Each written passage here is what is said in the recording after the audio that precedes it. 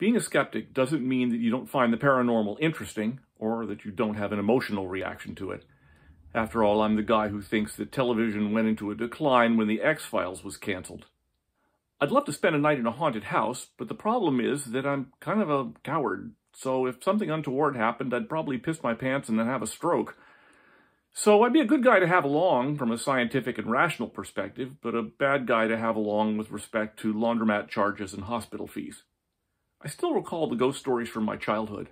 My uncle was a grand storyteller and used to tell us kids stories in French about the loup-garou, which is the Cajun version of a werewolf, and the feu follet, which is the spirit fire or will-o'-the-wisp, who, if it caught you in the forest, would chase you, and if it touched you, it would steal your soul, unless you happened to be able to cross running water first. Later, I voraciously read Poe and Lovecraft and books with names like 20 True Tales of Terror, and it had a great influence on my own writing. It was in one of the latter kind of books that I ran into the story of Lord Dufferin, who was a real person. He was a British statesman who went from England to Russia to Syria to Burma back in the 19th century. His full name was Frederick Hamilton-Temple-Blackwood, 1st Marquess of Dufferin, and he lived a life that coincided almost exactly with the same years of Queen Victoria's life. She lived from 1819 to 1901, and Dufferin from 1826 to 1902. Dufferin was, by all accounts, well known in the social circles of the upper crust. His biographer calls him imaginative, warm-hearted, sympathetic, and gloriously versatile. He was also a great storyteller, mostly based on one story that he told till his dying day, and he swore it was true. One night, Dufferin said, he was staying with a friend who had an estate in Ireland. It was a hot night, and he was restless, couldn't sleep. So finally he got up and went out through the sliding glass door onto the balcony that overlooked the estate gardens. He noticed something moving down there, and upon looking more closely, he saw that it was a man carrying something on his back.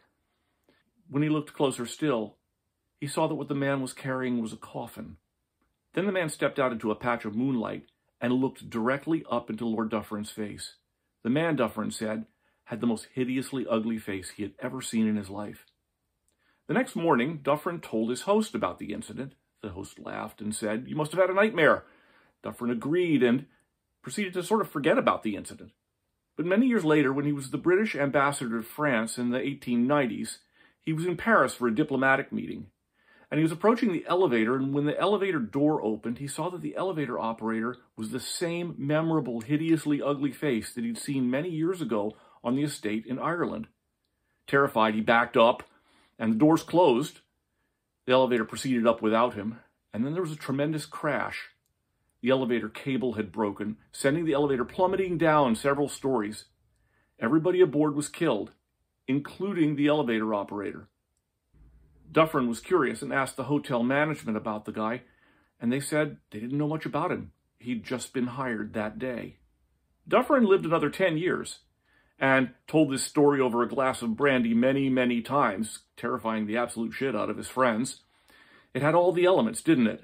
A scary specter in a garden, and then later running across the same guy, and then a near brush with death. Now, don't get me wrong. I don't think the supernatural aspects of this story are true. Human memory is a remarkably plastic thing, and I think most cases of alleged precognition have to do with an imperfect recollection of the original phenomenon, be it a dream or, in this case, a vision. That Dufferin saw something in the garden is certainly possible. That he had a nightmare is also possible. That it was true precognition, I seriously doubt. What I think is more likely is that the shock of seeing a hideously ugly man as the elevator operator conflated with his previous vision of something moving across the garden and mixed the two together so convincingly that he thought that that was what actually happened. But you have to admit, it makes a hell of a good story, doesn't it? I think even a skeptic sharing a glass of brandy with a friend on a dark and stormy night might have a twang of fear go up their backbone at hearing it. If you enjoyed this video, please give us a thumbs up. Our resources are down there, and please subscribe to our channel. Thank you.